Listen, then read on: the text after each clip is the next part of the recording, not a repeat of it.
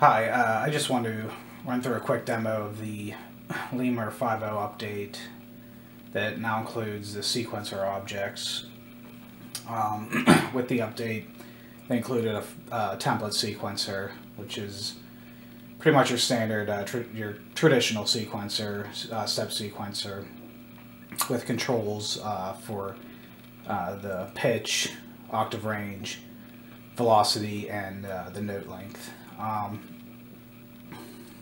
Over here you can set the subdivision of the sequencer to anywhere between 2 to 16 steps.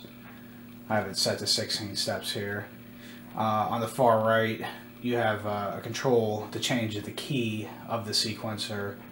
Right now I have it set to E minor, but you could change it to any of your traditional C or your traditional major, minor key scales.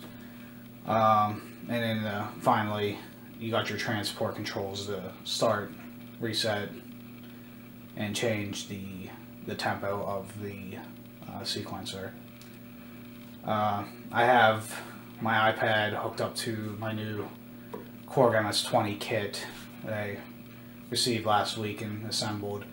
I just have using my Line 6 MIDI mobilizer connected into the MIDI input excuse me, of the MS-20. The sequencer is configured, I guess, to send to all MIDI channels, so there was nothing I had to do with the template to get it configured to send on the MIDI channel that the MS-20 is set to receive on, which I actually do not even know what that is currently. So anyways, let's go ahead and get started. I put in I programmed a quick pattern sequence for the demo, so go ahead and start it.